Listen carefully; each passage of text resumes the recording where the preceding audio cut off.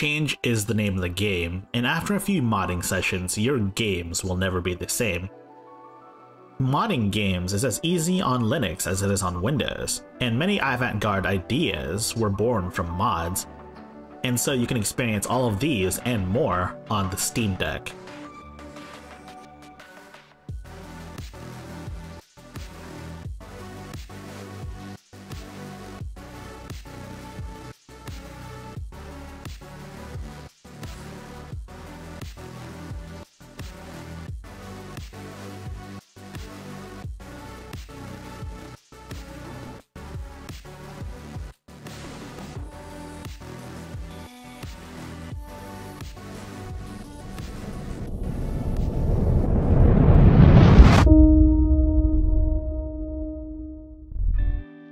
If you've never played a game on PC, then you may be unfamiliar with the concept of a mod.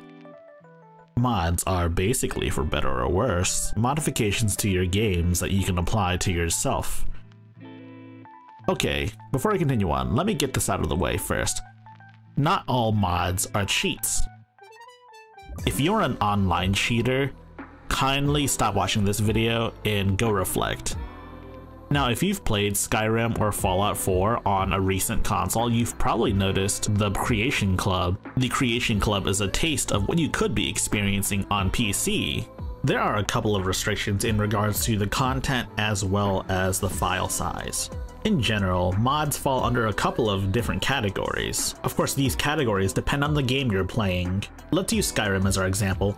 There are quite a few categories of changes, such as brand new items, modified items, modified and new enemies, really funny memes like this Thomas the Tank Engine Dragon mod. There also exists balance changes, combat changes, system changes, because honestly Skyrim by itself isn't that fun. There are even mods that add new regions, new side quests. They're basically just DLCs of their own. Anyways, how would mods work on SteamOS? How would mods work on Linux? Well, I'm glad you asked. For the most part, mods work as they would normally on Windows. I think an exception to this would be if you have a specialized binary, like Skyrim Script Extender 64. The installation process for a lot of mods is very similar to how it would be on Windows, except, you know, the default location of where your games are will be different. But mods work.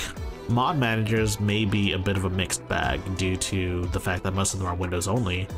However, Lutris has an installer for Vortex Mod Manager, so good luck with that.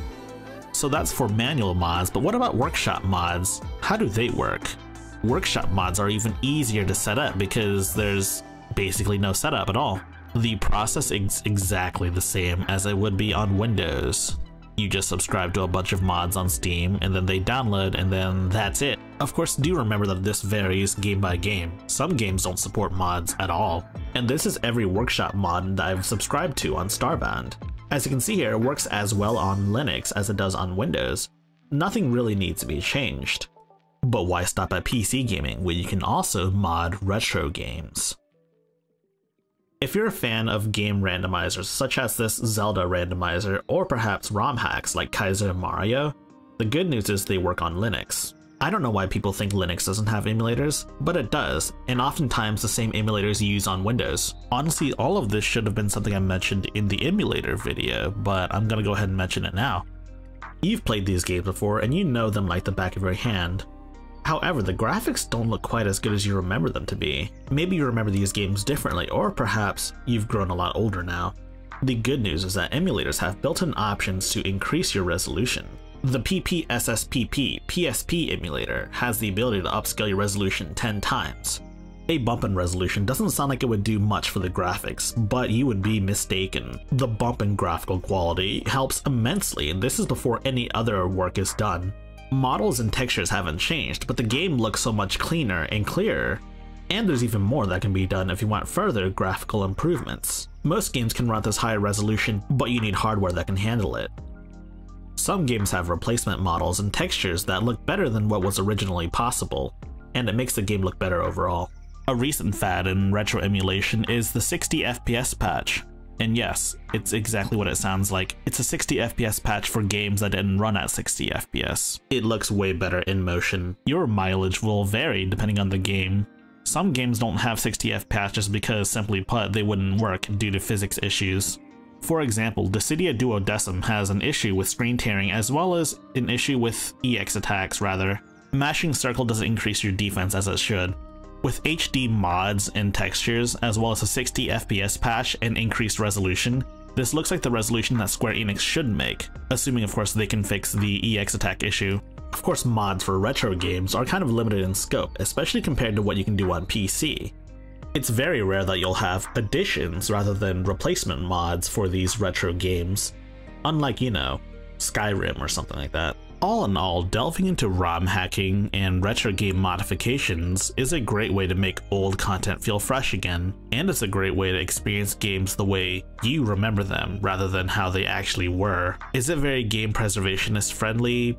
Probably not, but there's always the original versions if you want to play them the way they were. Players making modifications to their favorite game keeps the spirit of the game alive. It keeps otherwise forgotten experiences fresh, and it makes new experiences out of those old memories. Some of the most popular games in the world were born from just ideas from players as mods. For example, Dota and the entire MOBA genre was born from a simple idea, a simple Warcraft 3 mod.